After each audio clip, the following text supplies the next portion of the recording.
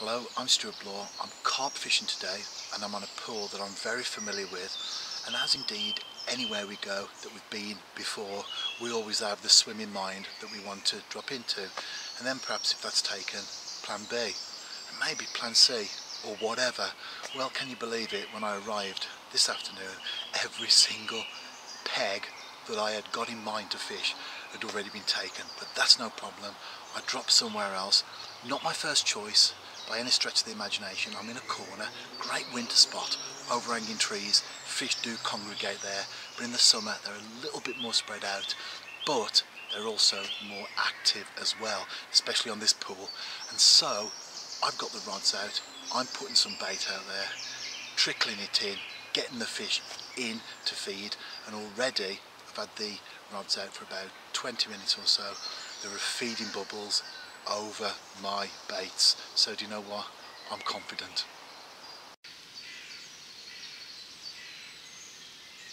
As you can see, I'm into a fish here, and this is my left hand rod, and instinctively, of course,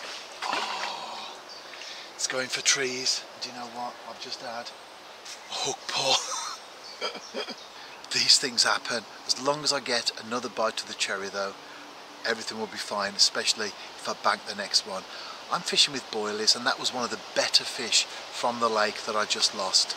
And boilies, I find, always separate the smaller fish from the big ones, especially on a place like this. If I were fishing with maggots, no doubt I would have had lots and lots of fish throughout the day so far. But fishing can be whatever we want it to be to us, and for me, I would sooner sit it out and catch a big one rather than lots and lots of small ones along the way. Anyway, at the moment I haven't got anything, but hopefully I will get one on the bank. And who knows, probably be a small one, but at least I've set my stall out. Could this be my bite of the cherry that I was just talking about? I'll tell you what, it was on the same rod, the left hand rod, but this time, instead of going towards the trees, it's gone out into open water. And do you know what? That gives me the edge. Although I haven't said that, last time it was a hook pull, and I've got to just get away from the bank a little bit now, out into the water to net this.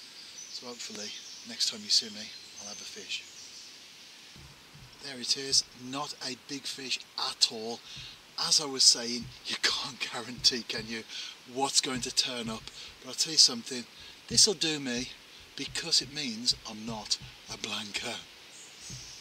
Well, at the moment it's hook pulls 2, fish on the bank 1, but hopefully I'm about to hit an equaliser. It was the left rod again that took off, and I'm into a fish that's kiting around.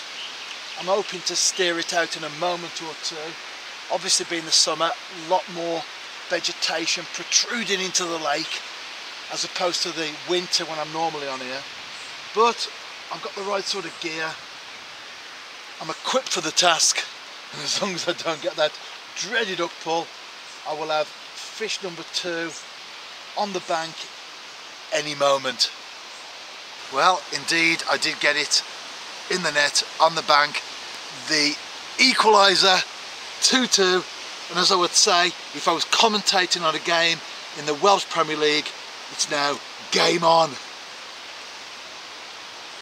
We've just had a torrential downpour, and just as the rain stopped, do you know what? The right rod went off. This is the strawberry jam one. This feels like a better fish, certainly the best fish of the day so far. Do you know what? I'm just hoping I don't get that dreaded HB up pull, because so far the hook pulls are winning 3-2. Can you believe it? I never normally get this many. I'm just putting it down to one of those things. Nothing wrong with the hooks, nothing wrong with the rigs. These things just happen sometimes.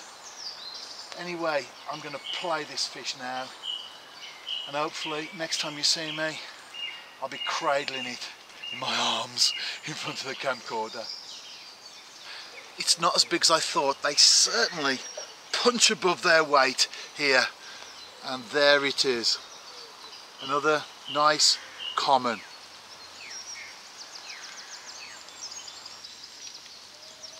I'm continuing to watch the rods. Got plenty fishing left in me today, but the video comes to an end. Why not check out the written blog? You can find that in the comments box here on YouTube, and go onto my website, and there's a little box on there that you can enter your email address in, and every Saturday when I upload a new blog entry, you'll get it straight away.